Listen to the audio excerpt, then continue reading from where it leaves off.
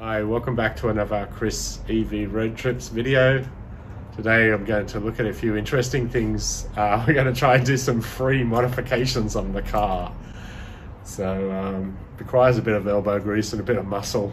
So what we're going to do, we're going to try and make the mag wheels look much better than before. With the BYD Atto free wheels, they have a plastic insert on them and they look like this. And on the back, they're held in by 2 bolts. So we're going to try and remove these and see what it looks like afterwards. And in order to do this, we have to take the car wheel off. And this car is really heavy, so I advise if anyone wants to do this, I bought a 1600 kilo jack and it just lifts the car. So yeah, it's a job that if you don't want to buy a jack and stuff, just do it when you replace your tires, or when you do your tire rotation. Maybe you can ask the tire shop to do it for you instead of breaking it back. So all right, I'm just going to get started now. So we're going to jack up the car. Just wanted to pay our respects to the director on the set, Coffee. Okay, so we've made sure that the car's safely parked. We're going to put something behind the back wheel just to make sure the park brake stays on. This is a 1600 kilo jack on a piece of timber, so it can slide when the car lifts, and under the car here you'll see where the jacking point is. And that is the jacking point.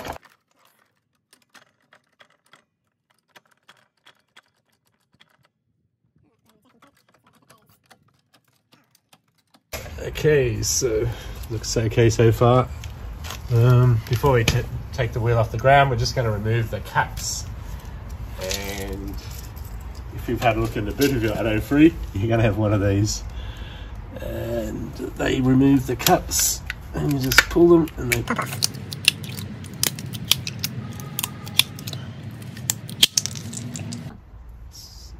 So these bolts have the yellow markings for the torque setting, so I just want to reproduce that. So I'm just going to label the studs and then the nuts.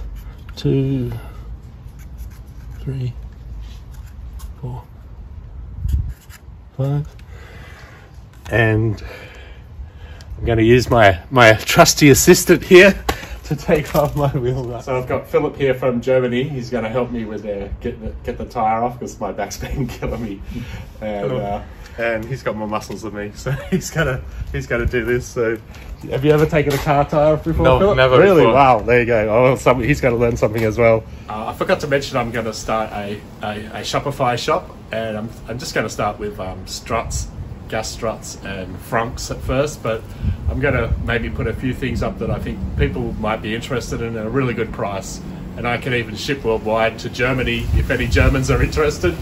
So Philip, take it away. How do you say that in German? Checkt die Videobeschreibung aus, da findet ihr einen Link zum Shop, oder gebt oben in der Suchleiste ein BYD Parts Australia.shopify.com und ja, lasst ein Like da bei diesem Video. So if you're interested in looking at my shop, you can check the link below, and I'll try to put some interesting stuff up there and try and give a few bargains to anyone who's an early subscriber. Thanks. So I'm just going to jack the car up off the ground.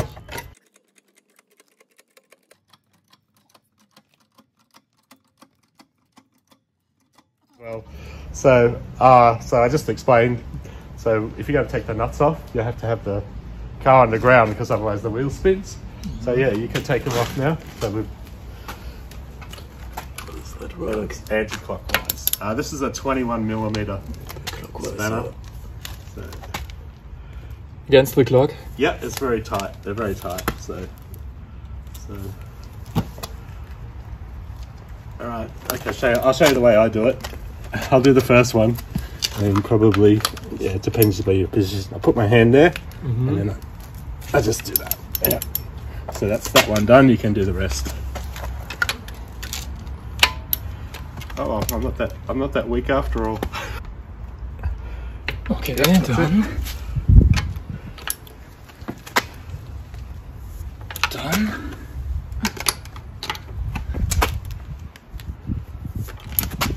my back's been hurting me doing this, Philip, so that's not a very good position. So, awesome. And all of them done. Thank you very much. Okay, so Philip's we've jacked up the wheel now, and I've marked the studs with the numbers, so we're going to take off the first bolt. So if you want to take one off, Philip. And I want to get the correct torque setting when I put the bolt back on, so I'm going to actually put a number on the bolt that corresponds to the stud. So when we put the wheel back on, we put the exact bolt on the exact stud, and it should line up with the yellow line that's on the bolt to get the correct torque setting. All right, so you can do the next one now. Oh look, maybe it's got a number 1, so I'm just going to write over here 1, and I'm going to do that for all of them. Number 2. Yeah. Number 3.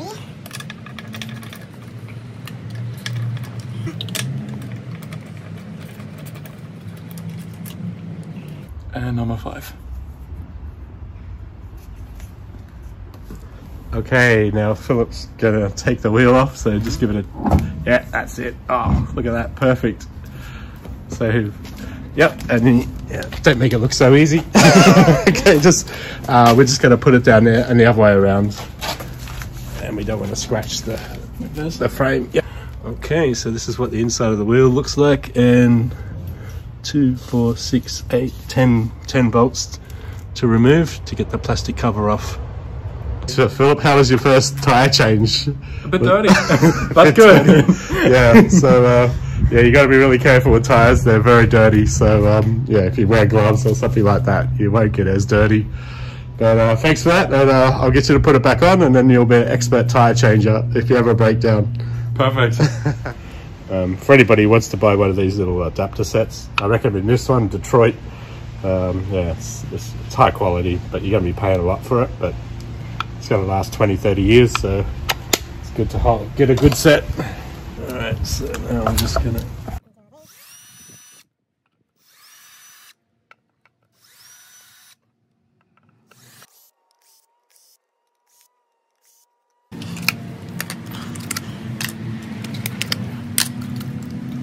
It's probably not a very good example, this one. As you can see, I've hit a curb.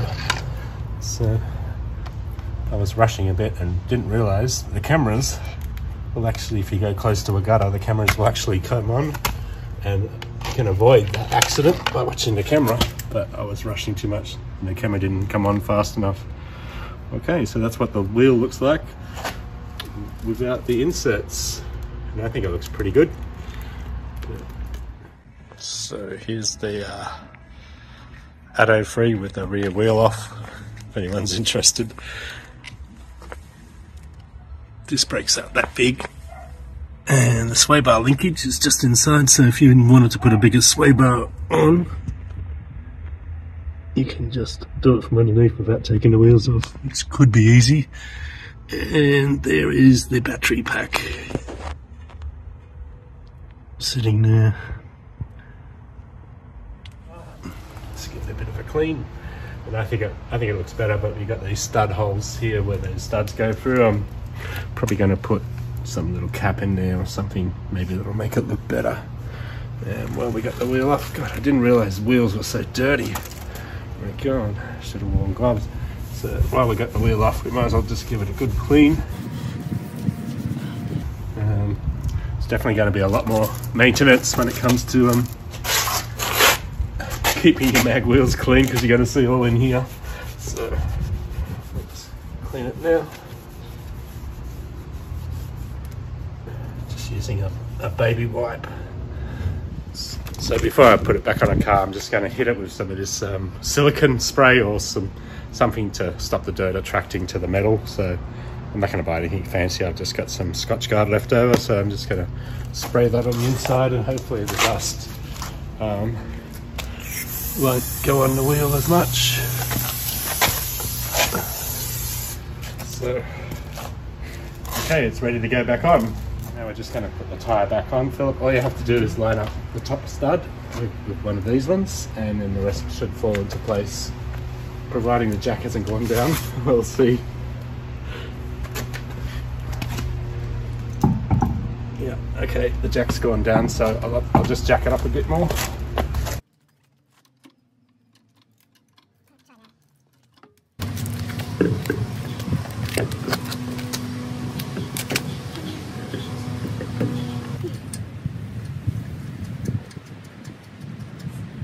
Spin them all the way. It doesn't have to be tight. We'll just tighten the socket in a minute. Yeah, and just do it again. 135. Thanks for changing my tyre for me. So now you're a fully qualified tyre changer. Thanks for training me.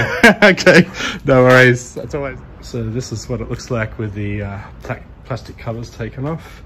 I think it looks better, but I'm not sure if I'm going to like the cleaning or not. But I'll give it a try and see how it goes. Okay, so we're just going to head to Manly for lunch, and we're just going to use ABRP. And here's your, we're not in Android Auto, so we're just in the normal graphics. And I've side loaded ABRP here. I probably don't like this, but that's the benefit of side loading. So so we're going to go to Manly.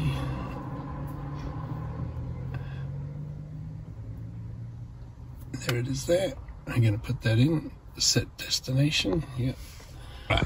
So this is the screen you need to be on. So we're going to set our battery percentage. It doesn't know exactly which percentage the battery is because there's no communication between ABRP and the car unless you've got the OBD reader and you pay for premium. So we're going to move that battery percentage to 80% just by sliding this bar.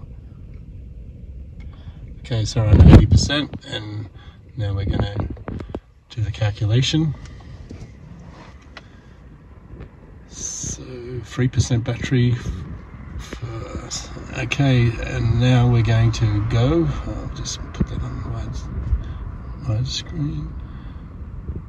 Okay, so it says we're going to get to Manly with 80%. Now the beauty of this is that if you're doing road tripping, it'll actually graph the height and what do they call that? The topography of the land. So we're starting here, we're going down to Roseville Bridge, which is a big bridge, and then we're going back up. And so the top will be 150 and the lowest will be, we're going to the sea level, so 0 at the end. And this will actually graph the whole usage of your trip according to the stats. And if your percentage is lower, if you watch your battery percentage, if you're way below this line, then you're using more battery. And if you're doing long road trips, that's important to know because you may not get the 350, 400 Ks that you think you're going to get. But if you watch this graph and align that with your percentage on your battery, you'll get your 350, 400 Ks, whatever you want to get on your road trip. Okay, so we're halfway to Manly, and ABRP is the blue line. It recommends, it thinks, shows the average usage. So we started at 80, we're going to finish on 77, and we're just a little bit under at the moment, so we're right on target. So yeah, so if you're doing a road trip, this is really important that you stay on your line, otherwise you'll run out of battery. We're just going to leave Manly and we're going to go back to Chatswood. So it says we're going to use 4% battery. So we're at 73 now, so we're going to end it with 69. We'll see how close, and then it's going to make the graph for us. So how do we do that? There's the graph. Okay, so we're just basically